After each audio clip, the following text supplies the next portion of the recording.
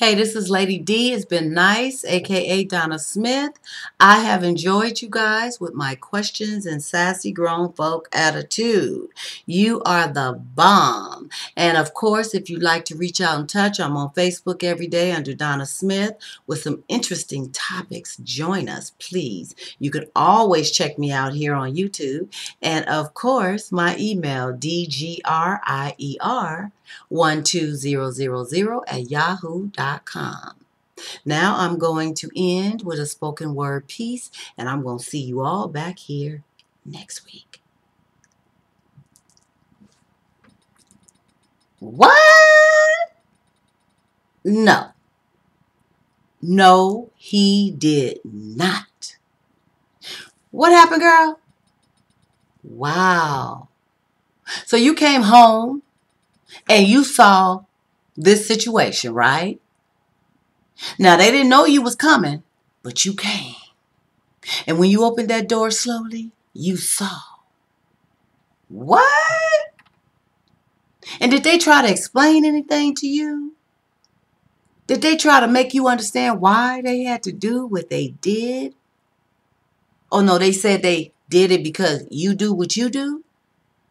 So because you have to get up every day and you have to go out and shake your money maker to make your change, they doing what they do? Because if you didn't do that, it wouldn't be no food on the table. It wouldn't be no lights turned on at night. It wouldn't be a place to lay your comfortability in the evening. So you have to go out and you shake your money maker and it brings in the dough. But on this particular day, you walked in and you opened that door slow. And there he was. What? Now you pose for a minute because you really couldn't understand. You didn't understand. You wanted answers. You needed to know what took him there. And all along you had flashbacks. You had flashbacks about your friend calling your house, your friend talking to you about your situation, your friend all up in your business. But didn't you know, based on that conversation that you were having with your friend, that something in their voice, something in their vibe just wasn't quite right?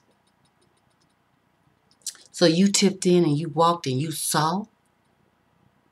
You saw the situation getting down, going down, happening the way it was. And what? Now, he still couldn't explain. Oh, and of course, little Miss Thing, she didn't have anything at all to say. So as you caught in the moment, with the noise, with the vibe, with the candles lit, the lights dimmed, the aroma of it all, you caught them in the act. Now, your first thought was to pick up something and handle that. But you knew in doing that, the consequences that fell before you after that was going to be bigger than that joy and that release that you felt in that moment. So you stood there and you watched and you saw. And the pain that ached deep within, you can't even put into words and explain. Because this person, the loyalty, the commitment, not only from their part, but hers too. She was there doing your due too. What?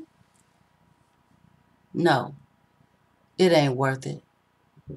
So you turned around and you walked back out the door. And you kept walking and you didn't look back. And you went back to doing what you had to do. And that was it. And that was all. And as you walked, your phone rang. You looked down, and it was him. Now, I'm going to leave y'all hanging right there. I love doing that. Ooh, I love leaving y'all hanging. That one I will have to finish. but I gave you the scenario. And if you can come up with an ending to that one, let me know. Send me an email. Take care. Lady D, I love you guys. Peace. Be warm. Show love. I will see you next week.